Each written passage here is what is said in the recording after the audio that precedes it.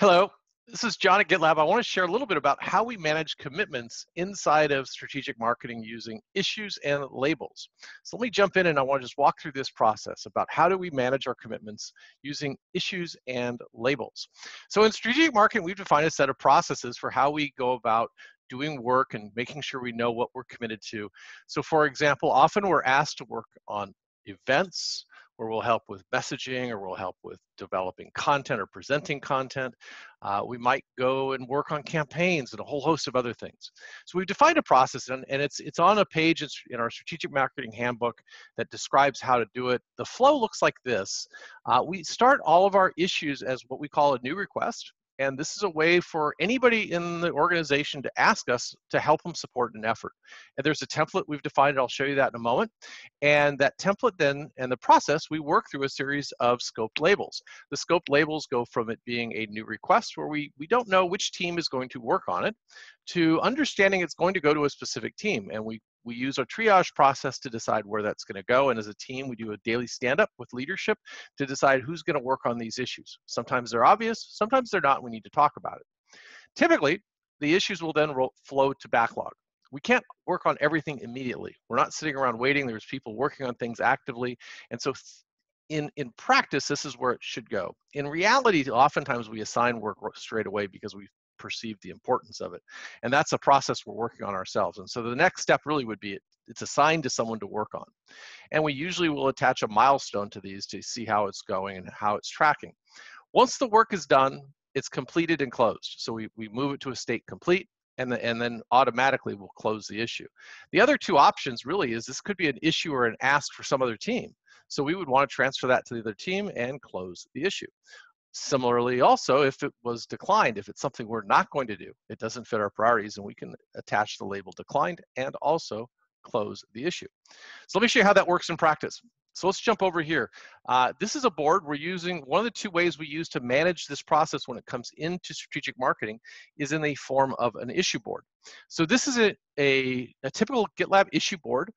This issue board is defined by all things that have the SM request label on them. So this label defines the process.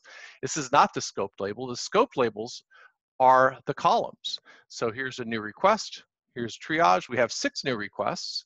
We have several things in backlog. And if I scroll a little further over, we'll see that there's several hundred things assigned to people. And so between backlog and assigned, there's more things assigned than are active, than are in backlog. And then you also will notice that both declined and completed are empty because, well, we close the issues when they're done.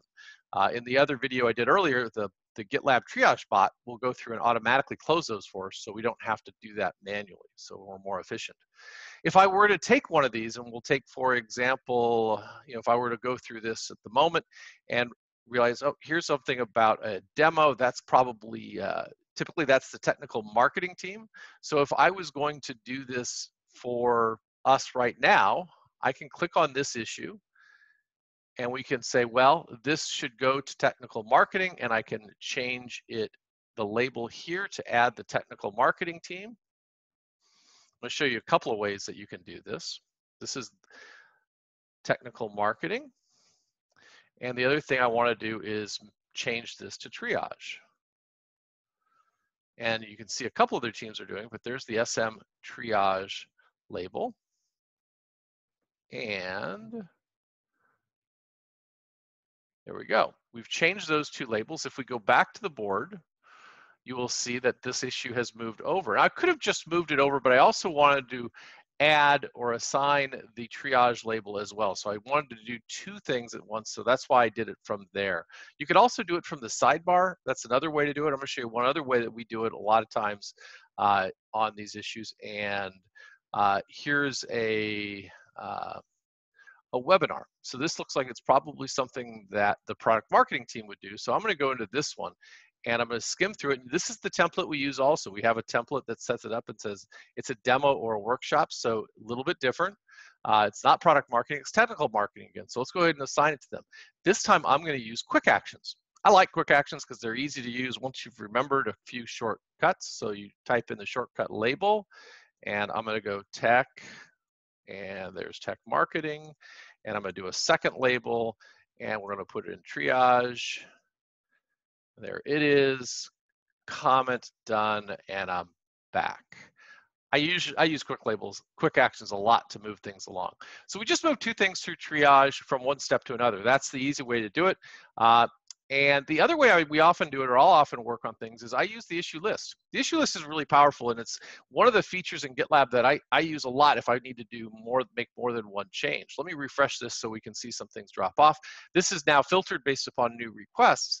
But what's really awesome about this view is if I want to make multiple changes to a group of issues all at one time, I can do that. So in the scenario I was just in where I wanted to make two things, technical marketing and triage, I could have done that. And I'm going to do that here, and I'm going to pretend. I don't think I have exactly the example, but if I wanted to change, we'll say all of these issues, and I wanted to put them into, we'll say they're going to be PMM.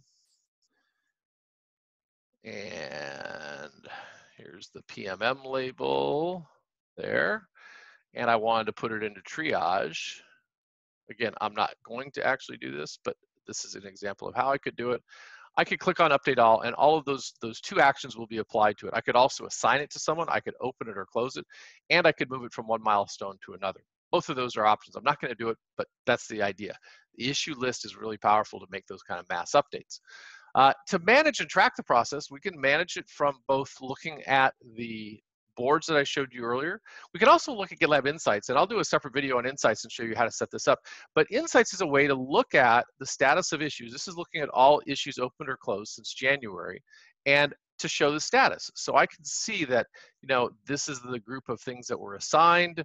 There's some that were undefined, and those I think are closed issues that I don't have a bot cleaning them up. So I'll probably change the bot to clean those up. But if I don't want to look at them, I can just click on that and they'll go away, which is kind of a cool feature. And I can see that there are a number of things in the backlog. And this is also the observation that I've been making with our team, that we probably need to think more about how we use the backlog and versus assigning things in real time, but that's okay. But either way, GitLab Insights is a great way to do that. And you can get to GitLab Insights if you want to use it. It's found over here on the left hand under Analytics, under Insights, Analytics, and then Insights.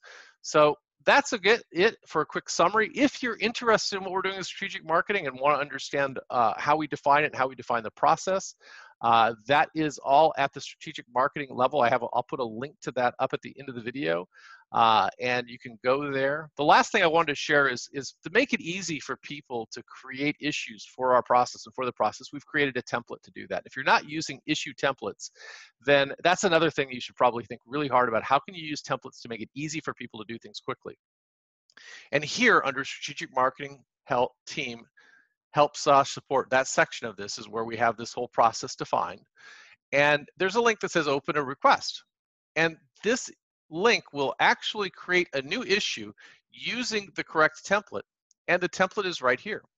And we can do a separate, and while we're here, I might as well show you how to create a template as well. Templates are super powerful, and in strategic marketing, we use a bunch of them for different scenarios.